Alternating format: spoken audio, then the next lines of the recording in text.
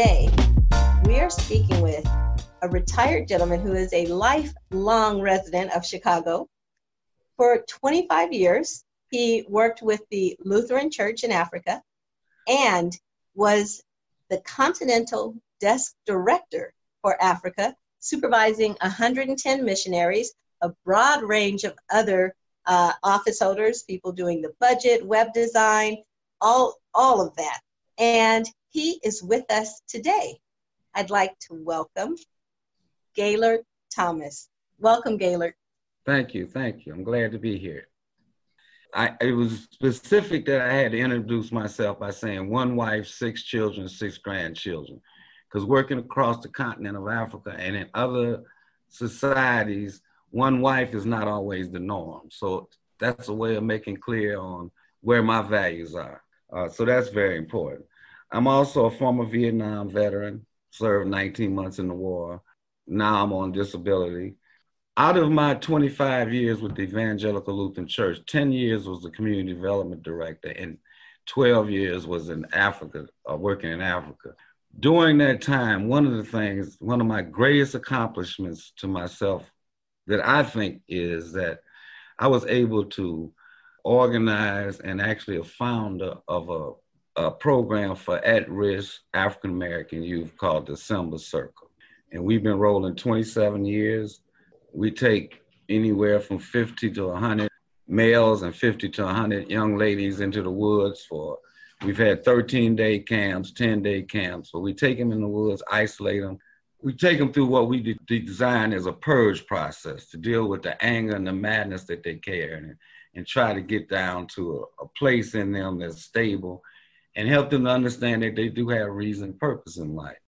And that's been real successful over the last 25 years. This year is the first year we canceled it or postponed it because we weren't sure how we would deal with an outbreak at the camp with limited facilities in rural areas. So that's a very, very important piece of work, I think. And getting to that work of building that camp was some major bridge building in the Latino and Brown community. So if I'm ever arrogant and want to make a bragging statement, I consider myself a major bridge builder between the Latino, Brown community and the Black community. Can you say a little bit more about what that looked like, the bridge building? Where it started in 1992 at the first Urban and Peace and Justice Summit, which was dubbed the Gang Summit. It was held in Kansas City. There was 216 participants. There was 14 cities represented. There was about 25 of us who were deemed as observers. And our sign was to be silent and support. And where traditionally people like us, program directors from organizations, go out and run the workshop. That wasn't the case. It was a very, very different type of conference. It was great. I was able to work with those two and build a bridge between the Black and Brown. So a leader in the Latino community named Daniel J. Alejandros, they call him Nane, which is an elder in Santa Cruz, California, and I embraced each other. I worked with him from a development side, helped to get his organization up, was able to loan money to him and pass grants on while with the church. However, over the years, we built just a brother-to-brother relationship. He's a former Vietnam veteran. And through his work and my work, we've created this Black and Brown image across the country. And we got allies from DC to San Francisco, from Seattle down to New Mexico. It's a tremendous network. They come to our camps every year and share their sacred rituals. We're able to put Black kids from the inner city into some Native American, very, very special rituals to help change who they are. It's like good medicine.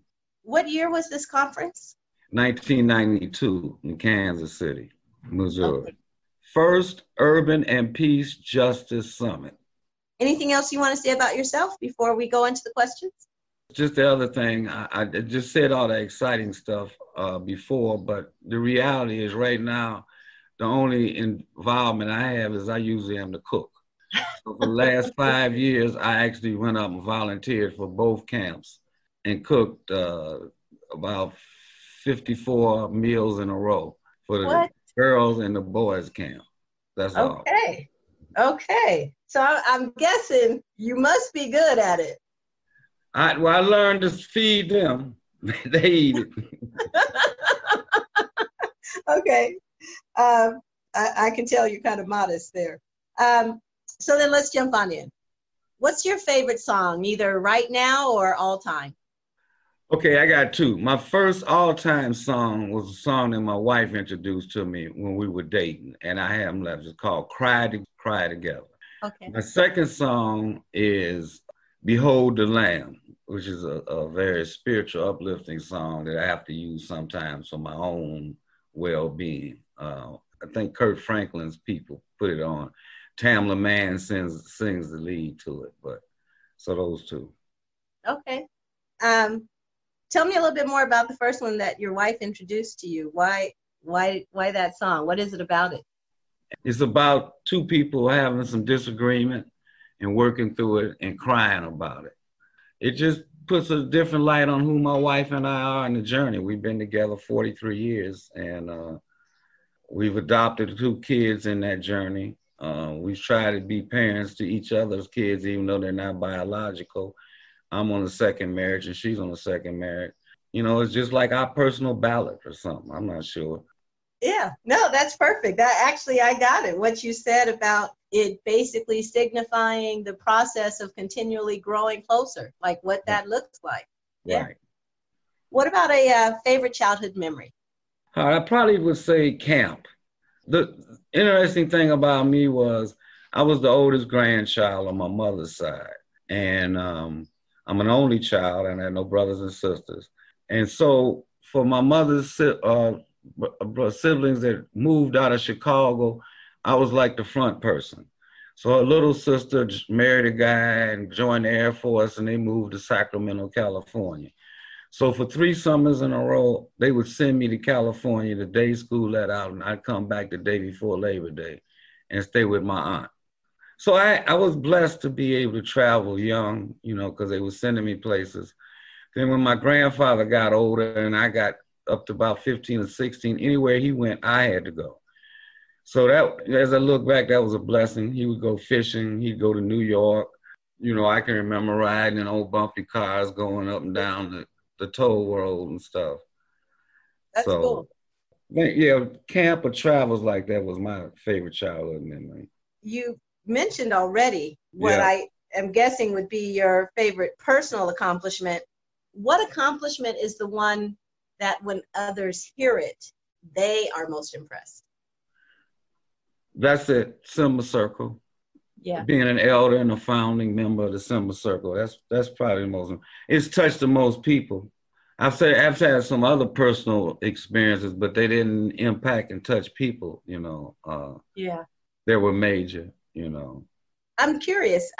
It's not one of the questions here, but just given the breadth of your impact, how would you compare the impact of your role founding Simba versus your role as the Continental Desk Director? Um, the Simba piece is personal. I mean, I live close to the environment where the kids come. I'm with them doing it. So the way I deal with it is you're in it for life and your investment's different. And then you have to position who you're going to be in this for life. In Africa, I was traveling back and forth. I would make an effort I was in it for life, but I wasn't in it for life. I was very serious. I was very devoted. I was very committed. But at some time, I was going back home. And they knew that, and I knew that. And so that's the detachment of that commitment was different than some. I figure I have Simbas carrying me down the aisle as pallbearers. So that I'm in for life. Yeah, I get the clear difference there. What is a favorite quote, saying, metaphor, or book? A guy said one day, he said, 1,000 whacks at the tree does not equal one at the root. Henry David Thoreau. Mm. And, you know, we can yakety yak all day in a meeting planning or executing something. But it's the quicker we get to the root of where we have to go, the things will move. So I've used that. Another quote is Marion Wright Edelman, the founder and president of the Children's Defense Fund. I think it was her second book, I'm not sure, but it was called The Measure of Our Success. In that book, she says that service to others is the rent we pay for living. Let me give you one more quote that's probably one of the deepest you heard. Stokely Carmichael went over to West Africa late in the 60s, and he got to sit down with this leader in West Africa. And they were sitting down, and Stokely told him something about the resistance movement, and we have to do this and we have to do that. And the African leader said to him, he said, "Why are you Black Americans impatient? Why do we have to get freedom and equality in your lifetime? Why can't we not lay a foundation that'll take 100 years?" And the reason that's so deep, in a lot of societies around the world, they talk in centuries. You know, we talk year by year or maybe decades, but Asian people, African people talk in centuries. Anyway. That actually is deep, because I think about this movement, this moment that we're in, and there's so much conversation about what to do next. And Congress is rushing to act. Local governments are rushing to act. You know, I don't want to dismiss the need for, you know, something to happen in the immediate. But what I don't hear about or see is a think tank that is taking the lead, or, you know, who is the leadership, the elders, so to speak, of the Black community that is in conversation and doing that thinking that takes us out centuries. So no, I appreciate you putting that in. In terms of things that have impacted your life, what person, moment, conversation stands out as either changing the trajectory of your life or just being among the most significant in your life? Two things I need to say that might help inform this. The way I came home from Vietnam is I brought my partner's body home. In the military, anybody killed in action has the right to have a physical escort. And the only criteria is they must be in the same branch of service. Mm-hmm. A friend of mine who went to church with me and grew up with me was serving in Vietnam at the same time, got killed, Sergeant Reginald Baker. And his mother decided to bring me home by making me an escort. And when I got home, I stayed in his room for the entire leave I had, 30 days, having a conversation with his mom. So that sort of changed who I was and what life is about. I mean, you know, what do we do doing it? I mean, what makes a difference in life? And you might not see that outcome, but understand, you know, I know that those days talking to Miss Baker made a difference. If I wasn't doing nothing but calming the storm. So that was a unique thing from the type dude I am. That changed it. And then 20 years later, I became friends with Black Panther Field Marshal named Geronimo Jigjaga. They called him Geronimo Pratt. Yes. Who spent 28 years in prison, and he spent 14 years free before he died. I didn't know him before prison. I met him about 6 months after he got out, and pretty much became his best friend for the 14 years before he passed. And he actually passed in Tanzania in his house in a place called Mbisi River. And I was there when it happened, and I brought his remains back and put them on his dresser in Morgan City, Louisiana. Those two events changed me in a lot of ways. Well, in that first instance, it sounds like the conversations you had with Mrs. Baker were just as impactful as the escorting of your friend's remains. What was it about those conversations that impacted you? I mean, you're looking at the eye of the storm when you're looking at a mother with a son killed on the battlefield. And to know where that conversation is going to go, or to know where that healing process comes, or what calms that individual, you know, how do you get through that? You know, I mean, you and I are sitting here right now, we don't know if that one of our kids got killed. How do you get through that? So it was like I was seeing this mechanics work. I was seeing this person at some point come to peace with it, you know, and the statement she would make about, you know, I'm happy I did this, or I feel better at this, you know, it was just a very revealing time for me. and then your friendship with Geronimo Pratt. You know, I could leave it at that, but what is it that had you two become best friends, and what did that friendship provide you? Well, by accident, I was working with a project trying to put a development bank in Haiti in the early 90s or mid 90s. And the person put a delegation of Black men together to go down there that he thought would help raise money and build this bank. He brought Geronimo on as a revolutionary icon just to give validity to the whole delegation. That was the first time I met him. So we traveled together about 6 days in Haiti, staying in different places. And we just got to know each other. One of the things we had in common is we're about the same size, and we both served in Vietnam. I know he gyrated with that. And I was in a position to help at that time. He was trying to get some grant money and some counsel on how to create a 501c3 in this little small town in Morgan City, Louisiana. So I helped with that, with some counsel and some startup funds. And it just seemed like we had a lot in common, and our logic, was on point. Although we grew up totally different. He grew up country in Louisiana. He'd go out and kill a muskrat or a rabbit or something for his lunch, before school. He was living like that country. Wow. And I was living in the city, so, but we were very close. So then, he eventually built him home in Tanzania. And because that was my catchment area, my job, I was over there 6 times a year, spending a couple of nights on the front end of my meeting on the back end, transporting things from. We just had a lot of things in common. And that's another great mind, Out of the 28 years he was incarcerated, 21 of them was in solitary confinement, what they call the SHU, the Security Housing Unit. So he's got stories, a great spirit, great character. It's so funny. When I do these interviews, I just never know who I'm talking to, because I just, someone says, hey, talk to this guy, or, I have a friend, even like earlier this morning, the interview I had earlier was with my best friend's husband. They've been married 20 something years. I'm their daughter's godmother.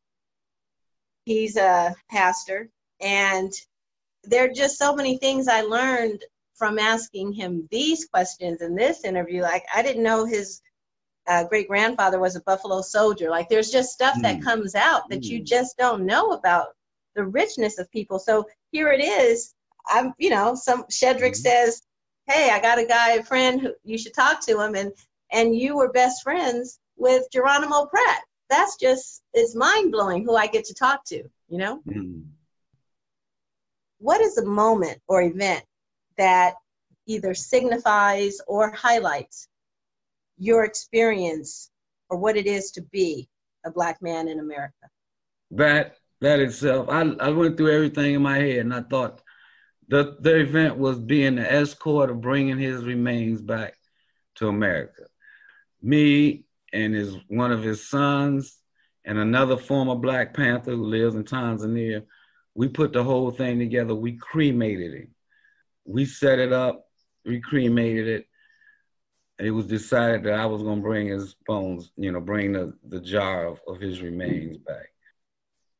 That was it. I mean, I couldn't, that's as Black as you can get to me. I mean, that's, to bring the Field Marshal, the Black Panther Party, to be trusted with his remains was super, super powerful to me. Have you had any interactions with law enforcement? When, why, what? Very little. I've been put in cuffs a couple of times. I've never been locked up. When we were 12, we were at the beach up a place called The Point on Lake Michigan in the Hyde Park area of Chicago. And 2:00 in the afternoon, the police run and grab us, throw us on the ground and handcuff us face down. And they brought a girl over, and she looked at us and she said no, and they let us go, said they're sorry, told us to get out their face, that type thing. She had said somebody raped her or said something to her, and they grabbed her first. I've had a couple of events like that, but I don't want to testify to the horrors of of a police experience. Later in life, I've worked in the prisons. Part of the work with Simba and other things, we've gone into prisons to work. So I've been in several major maximum facilities. I've worked with groups. The prison I worked in the most was called DVI, Dual Vocational Institute. They call it Tracy, out in right around Stockton, California. I went there about three times a year. We did work there. We trained and worked with folks in person. Because see, once we started doing this violence prevention movement on the streets, trying to move folks off this madness that they're on and creating this Simba circle and working with Black and brown brothers, we knew early on that the most valid, impressive voice was a person who had previously been incarcerated. Somebody who had been through the system, got busted, went to prison, and went through a purge and cleaning process and found their own value and their blessing. Those were the people that people like me had to get foundations and funders and other folks understand that this is the voice that needs to be out here in this madness, stopping it. So, you know, we had these committees. We had, I used a peace program that I got from Geneva on talking about how barriers add to a decreased peace. You know, religion is a barrier. In some countries, it's Christians and Muslims getting it on. Mm-hmm. You know, and so understanding what all that means and how you can apply it on the streets. You know, I don't know if you heard this, but I think in 1996, after this gang summit, a lot of people went back and tried to construct these summits and truces. And a young Muslim brother who lived in the Nickerson courts in LA and Watts took the Camp David Accord that Jimmy Carter signed and took the Camp David Accord and sat down with the Crips and Bloods, and they marked it up so it would work for them. And it held for 14 months that I knew of.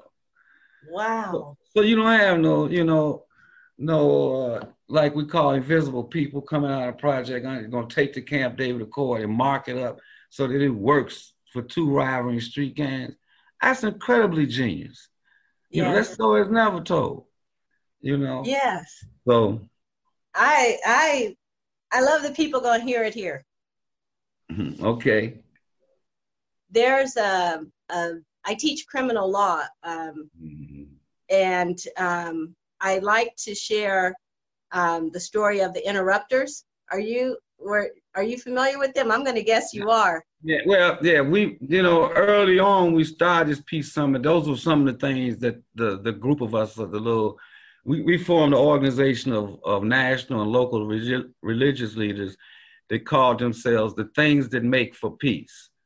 Uh-huh. And so we would advocate within our denominations and with government, wherever you get, that there's different steps that you have to take. Mm-hmm. And one of the steps was you got to have somebody on the street who's talking.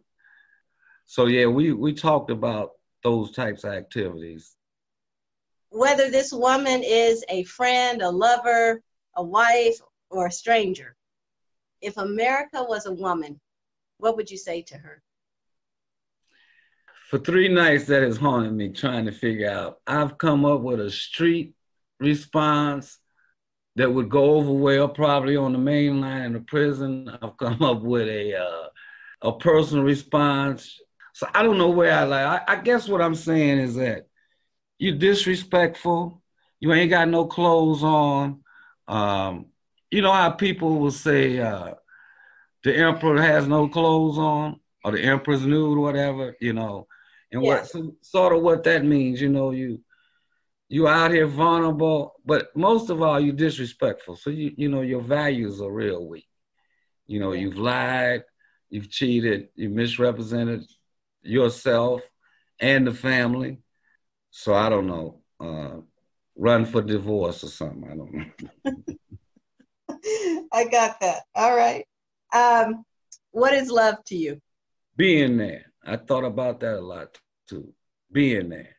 I lost my sister-in-law in November, and my brother-in-law called us. It's his sister. I'm married to his sister. He called me, and I got the phone, And he said, we just lost Loretta.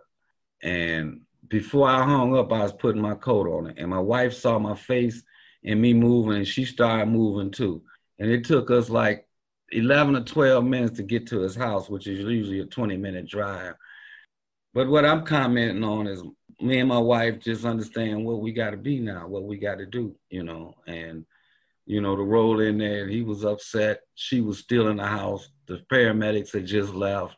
That's love, being there, He saw it that way, and we saw it that way. I told some people I lost a family member, and I was stopping. I said, I mean somebody on the Central Committee. I ain't just talking about a cousin in Mississippi or New York or something. I'm talking about somebody we interacted with every day, even though it's a sister-in-law, not necessarily a blood relationship. But anyway, I just, in that process, being there, and I found myself there at least 5 times at 11:59 in other people's lives. I had a friend's son get killed on the streets, and I was the one, every day for 14 days, I was there. So, long-term commitment is love. Is there anything that we haven't covered about you that challenges some of the stereotypes that exist about Black men?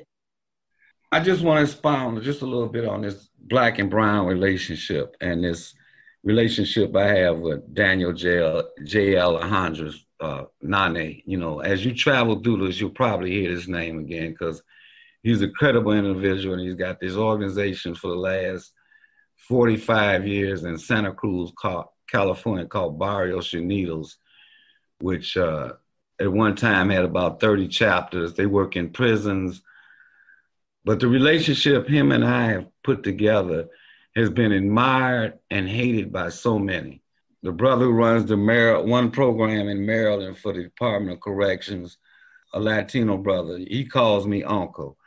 The brother in Oakland, someone calls me uncle. We sweat together. We call each other, and we've made this vow that to each other, we all that we can be.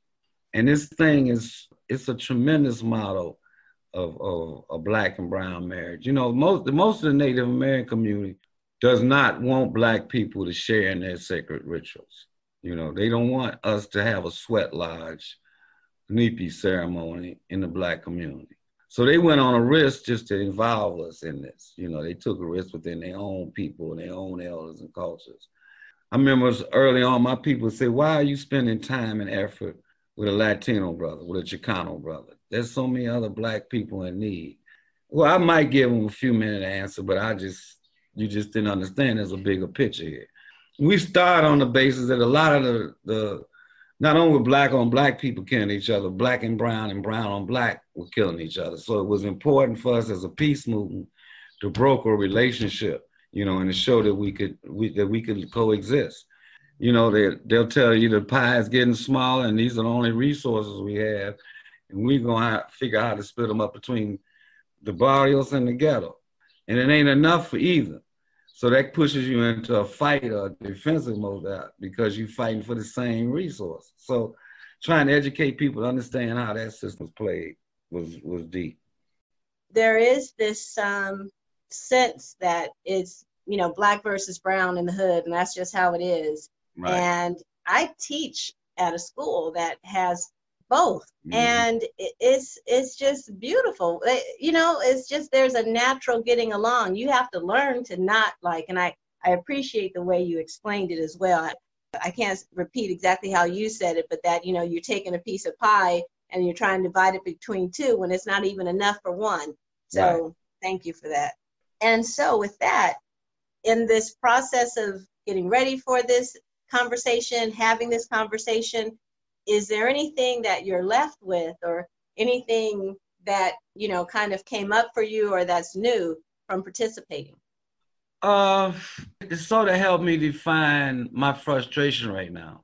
First of all, I want to thank you immensely. This does a lot for who we are, for our purpose, our meaning. People like Shed and myself who have been taught to stand and deliver and produce programs and things like that. You get old, don't nobody care what you think. So it takes about 3 or 4 years of transition and retirement to know your place in life. Don't nobody want to hear what you got to say. Ain't nobody going to give you the mic. So that's sort of ego hurting. So it takes a couple of years to heal from that.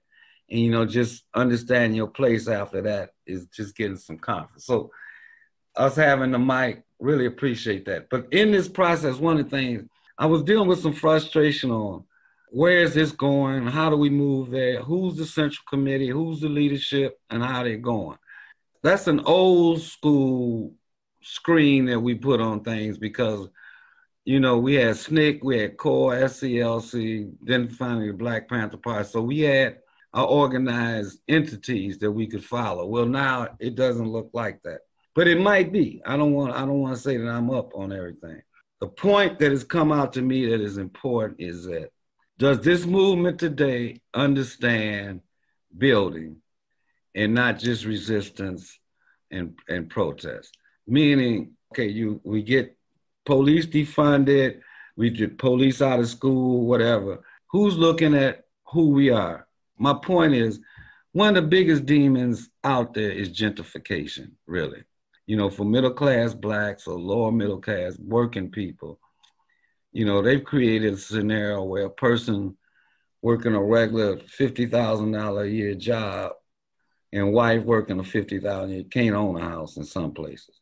So how do we connect with the movement people that having a solid Black community and a healthy Black middle class is critical to the stability of a movement? They might feel that as a resistance to the community. Those are those are haves against the have-not.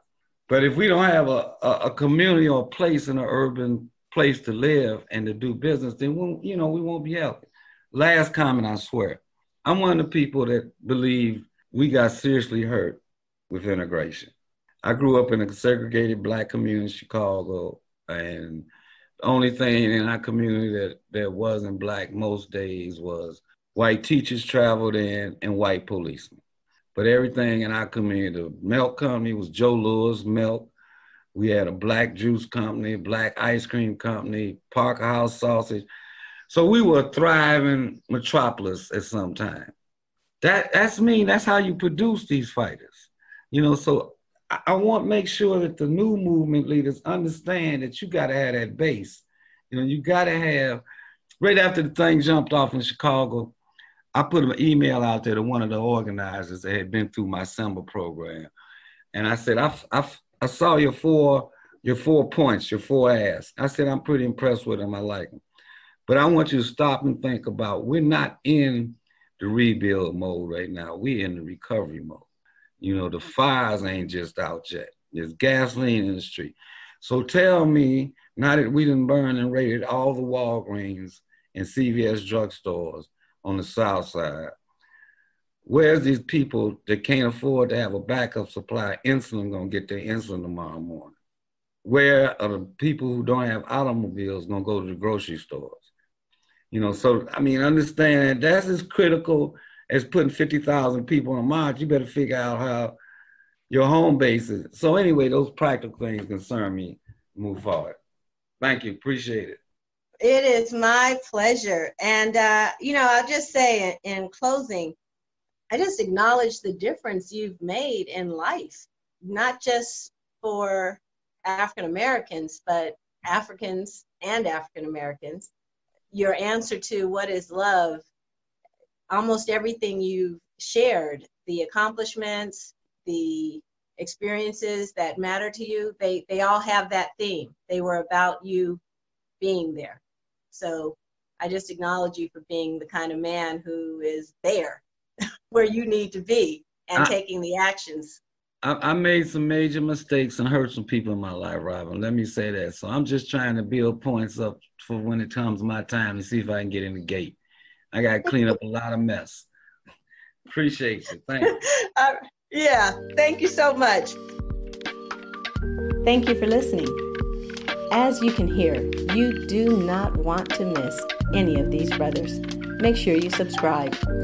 You can find more at our website, 365brothers.com, 365brothers.com. This is Robin Shine. To listen is to love.